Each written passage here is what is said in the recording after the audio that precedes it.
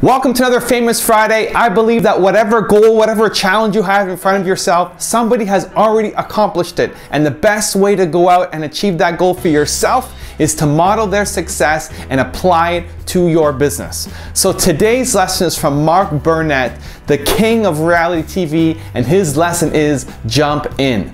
Now this is actually a special request. This is the first time we've done a special request on the channel. It came from one of my YouTube viewers. Love you guys. Delos Z180, who wrote in to say, good stuff, don't ever stop the success stories, I love them. Do you have anything on Mark Burnett?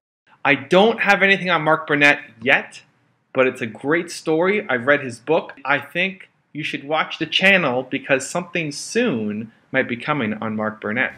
So Delos Z180, this is for you.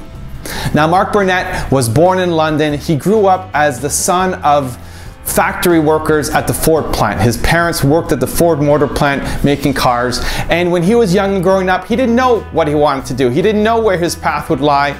He just felt like he had to jump in on opportunities and see where it took him. And so at 17, he joined the British Army, and he joined as a parachute jumper, and instead of just jumping into opportunities, he was jumping out of planes.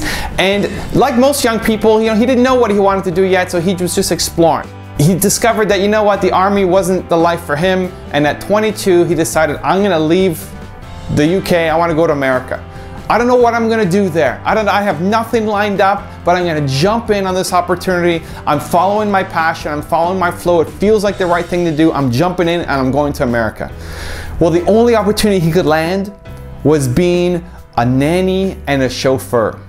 So he was a nanny for these two boys in California. Can you imagine? You just come from being in the military, you're a paratrooper, you're jumping out of airplanes, you go to America and now you're a nanny earning $250 a week. But it didn't matter for him because he jumped into the opportunity and he was gonna find a way to make it work. He knew that that wasn't gonna be a long-term thing, but by going to America, he would find out what his true calling would be. From there, he got hired by the father of the two boys after proving himself to be reliable and trustworthy.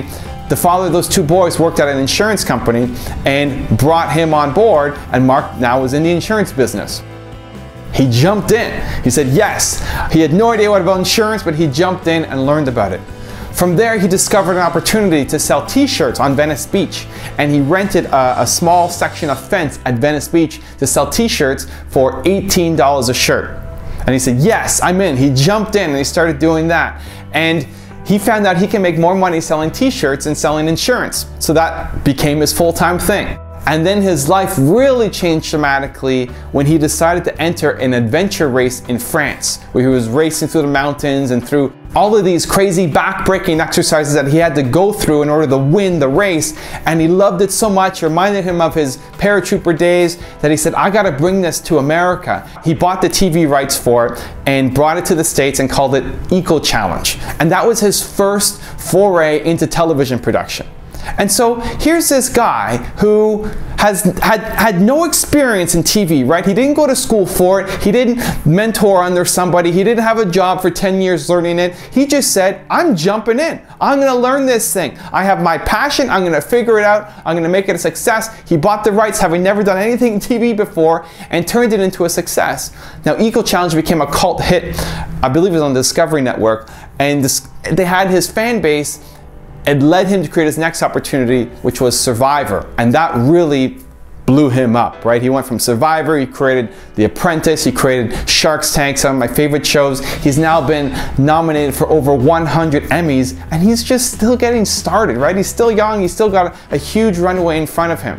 This is a really important lesson for you guys watching, because if you don't know what your next step should be, right? If you don't know what your passion is, you don't know what your end goal is yet, you're still trying to figure it out, that's okay. That's a lot of people. And your best option is to jump in. Get in there, try it out, learn. If you like it, keep doing it and get better at it. If you don't, switch and jump to something else. And it's scary and it's hard and it pushes you because you don't know what you're going to be doing every day, and that uncertainty is troubling, and it's not the smart thing to do.